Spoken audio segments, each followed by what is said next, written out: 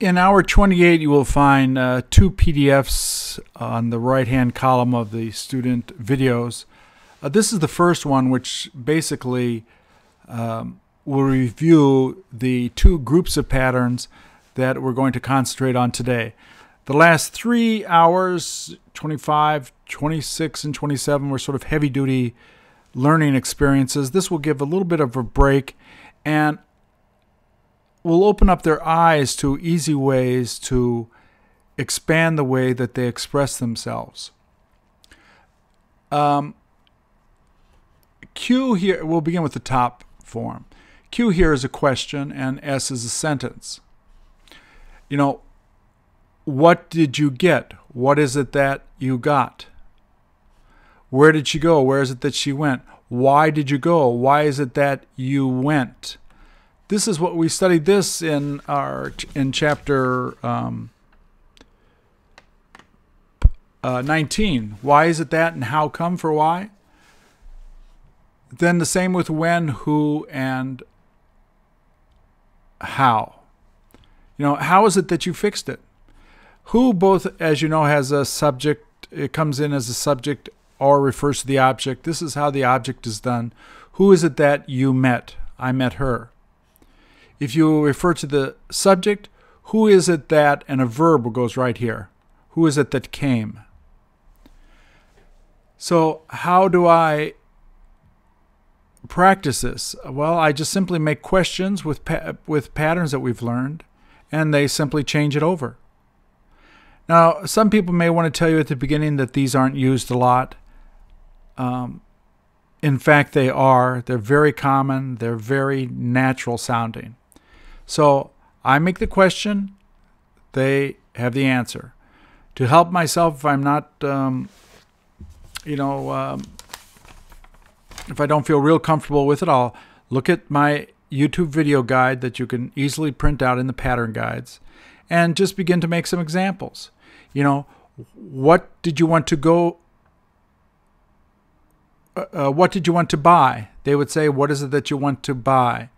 Where did you get to go? Where is it that you got to go? Why is it that you're going to meet him? When should I go? When is it that I should go? Who are you thinking of meeting? Who is it that you're thinking of meeting? How do you plan to do it? How is it that you plan to do it? The question simply becomes the sentence. In the second PDF, which you'll see in the right next to this one, in this group, there's also another PDF because, in fact, there are four ways to say this. This is our second way that we learned today. In our 31 and 32, we'll learn other ways to do it. So I just have a printout of that. If you want to go over the other ones, if you feel confident they're familiar with it, go ahead. But I just do one at a time. Get them familiar with using it. Then I tell them in the class, when you ask me a question, I will no longer let you use these. If you want to ask me a question with what, where, why, when, who, and how, you have to use this form. Why? I'm making them do it so that they begin to feel comfortable with it. If you don't make them do it initially, they won't do it. Nobody gets it the first time. They have to practice it over and over in order to make it part of themselves. No one gets it the first time. So you have to give them a format so that which forces them to use it. This is very simple to teach. This, once again, follows this format here of what, where, why, when, who, and how. The universe seems to revolve around these 6 generalities. And as you see here, sometimes I've switched that, this, and it, because this in the third person will change a bit. When are these used? There's a lot of times these are used. They're used when you point to something, when you point out something, when you refer to something, when you respond to something that's said, or when you touch something. Let's begin with this. You know, somebody has you see, they come into the room and they put down a new pen that they bought.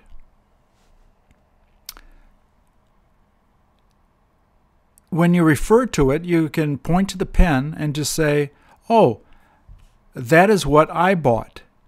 If you can touch it, you use this. Oh, this is what I bought. That is things usually you don't touch, but you point to.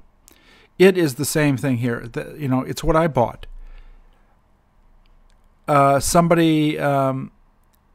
You're sitting down in a cafeteria and a guy comes in, and you recognize him. Oh, that's who I met yesterday. You're referring to something, someone, somewhere. You see how somebody makes a cake. Oh, that's how I make it. That's how I make it. You are looking in a magazine, National Geographic, beautiful magazine, and it's talking about Japan. And you see a beautiful picture, and you just refer to it. And you say, oh, that's where I want to go. Somebody makes an excuse and they say, I didn't go to the party because it was too late. Your response? Oh, that's why I didn't go. I go to Korea on vacation once a year. Oh, that's when I go. I go once a year in the summer. So these are meant to stimulate conversation. And believe me, where you're sitting now, you just point to something. I'm pointing outside to my deck. That's where I have picnics. That's where I sit in the summer and listen to music. I look at my desk here and I have a candle going. Oh, this is what I just lit. This is what my wife bought me. I look at my iPad. This is where I look for my ideas. This is how I look at my microphone and this QuickTime player that I use to make this recording. This is how I do it. So this is used so much, it's incredible. You just listen to people talk. They refer to things. They point to things. This is where I sit in class.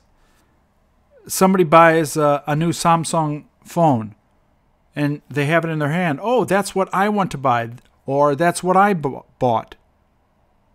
A person says, I always I always watch the news as soon as I go home. I always watch the news. Oh, that's what I do. Or that's when I watch it. Right? So just get the people to just refer to things. Somebody says, I didn't buy it because it was so expensive. My response? That's why I didn't buy it. I wanted to buy that that book, but I had to go to Chicago to buy it, so I didn't go. The response? That's why I didn't go. Your teacher, everyone loves her, and the person says, oh, I love her because she is so thoughtful. Your response? That's why I like her. It will stimulate more conversation on the other way. I learn English by looking at these videos regarding patterns. And somebody says, oh, that's how I tend to learn it too. So if you respond to something, if you point to something, you touch something, pointing out something is, what's an example?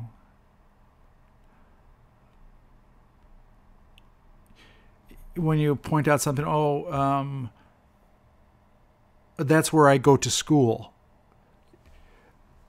That's who met me yesterday. That's who I love talking to. Whenever you use this, it is the students will begin to sound good and natural. If you ask a question, somebody says, I went to the library last night. Oh, is that where you went? I ate dinner with Miss Kim. Oh, is that who you went out with? So you can make up a lot of examples of this. It's a very simple pattern.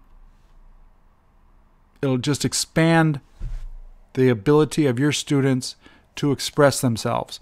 And we're all there to help them to simply express themselves. Ladies and gentlemen, as you well know by this time, vocabulary is not that important. If you look at all the reviews I do, any first year high school student will know most of those words in English. You do not need to know difficult vocabulary in order to talk. In order to talk, you need to understand the subtle and sophisticated ways feelings are expressed. And this is the way, or one of the ways, that you can help them to express themselves. Have fun with this one.